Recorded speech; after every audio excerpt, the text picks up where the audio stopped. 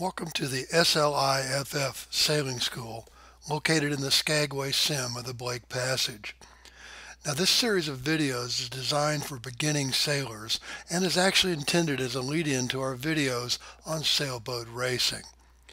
In this video, we're going to discuss how the sails work on a sailboat, and since sails require wind, let's start there. Now, there are two types of wind with which we deal on a sailboat: true wind and apparent wind. Now, true wind is the direction and speed that the wind is actually blowing, and apparent wind is this true wind changed by the forward motion of the boat. So we need to understand the difference because the sails actually use the apparent wind. Now, the simplest demonstration of apparent wind is shown here. In this case, the winds are calm and we're motoring along at 5 knots. As we stand on the boat, we feel a wind of 5 knots coming from straight off the bow. The forward motion of the boat has created an apparent wind. Now, in this example, the boat is not moving. The true wind is perpendicular to the boat at 20 knots, and as long as the boat is not moving, the true wind and the apparent wind are the same. As the boat starts to move forward, the geometry changes. Now, the true wind is still the same, perpendicular to the boat at 20 knots, but the effect of the forward speed of the boat is to cause the apparent wind to shift forward. The faster the speed of the boat, the further forward this apparent wind shift becomes. Now, the apparent wind is actually a vector, which is a combination of the true wind adjusted for the speed of the boat. In this situation, since the wind is perpendicular to the boat, the resulting apparent wind angle is based on the geometry of a right triangle. The wind strength is merely the length of the longest leg. And yes, the effect of all this is that the boat is actually generating some of its own wind. So why doesn't the boat just keep going faster and faster? Well, the answer to that is a force called drag. In simplest terms, it is resistance to the forward motion of the boat, and it's caused by lots of factors. Length of the hull, shape of the hull, and just surface friction along the hull all make up part of this force called drag. Now, the key point is that drag will increase at a faster rate than velocity, and so at some point a balance point is reached where the boat simply won't go any faster. Now, remove this drag and you have an ice boat, which is capable of speed several times faster than the true wind. Technology has changed a bit in the 70 years since the folk boat was designed. Again, this concept of apparent wind is important because this is the wind that the sail actually uses. Now, apparent wind also comes into play in racing tactics, and we'll cover that in later videos. Before we start, I'd like to give credit where credit is due. A good portion of the information in this video is taken from this website. If you want to really get into sail aerodynamics, it's a great starting point. The sail uses the same aerodynamic principles of an aircraft. Yeah, I know, this airplane is about the same vintage of the original folk boat. What can I say? I like old airplanes and old boats. Let's take a look at a profile view of an aircraft wing and see how this works. Now, the bottom of a wing is fairly flat and the top of the wing is curved and then tapers towards the rear of the wing. This shape causes the airflow to split. Since the air over the top surface has to travel further, it is accelerated and travels faster than wind flowing along the bottom of the wing.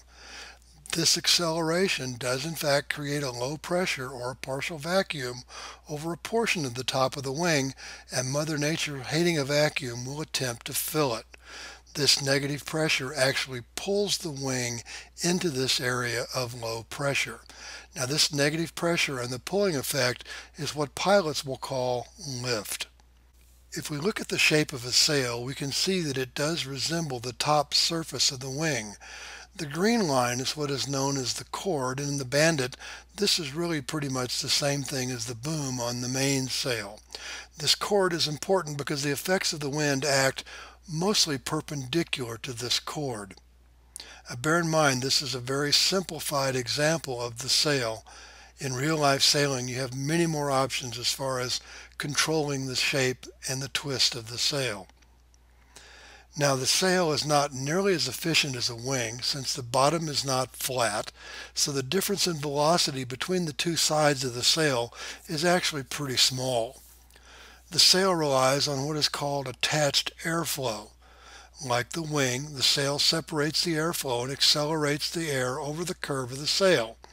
This creates the same lift that we saw on the wing, and the effect is that the sail is pulled into the area of low pressure.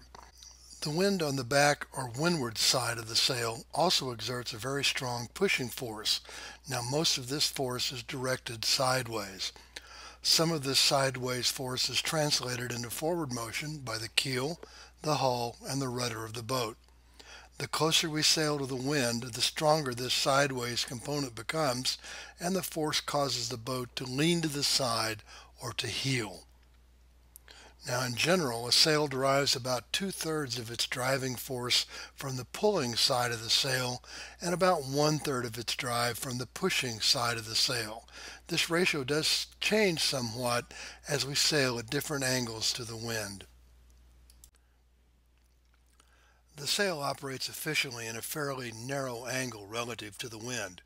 This angle to the wind is called the angle of attack, and we adjust the angle of attack by changing the angle of the sail relative to the center line of the boat. Now let's look at what happens if this correct angle of attack is not maintained. If the angle of attack is too large, where the sail is pulled in too closely to the center line, here's what you will see. The attached flow is disrupted on both sides of the sail, but particularly on the pull side. The airflow separates from the curved side of the sail and the pulling force is lost. Now without the driving force of the pull, there will be some forward motion, but mostly the boat will just heel. If the sail is angled too far away from the boat, then the angle of attack is going to be too small. In this situation, the airflow separates from the sail in two places. One is on the windward side at the front or the luff of the sail. The second is at the back or leach of the sail, and that is on the leeward side. Now these 2 points of separation will cause the sail to flap.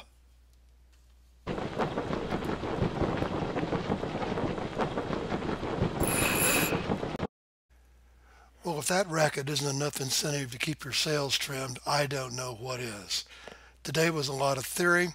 In the next video, we're going to apply this specifically to sailing and sailing the Bandit IF. I do hope to see you again soon. Until next time, dance like nobody's watching. You only go around once.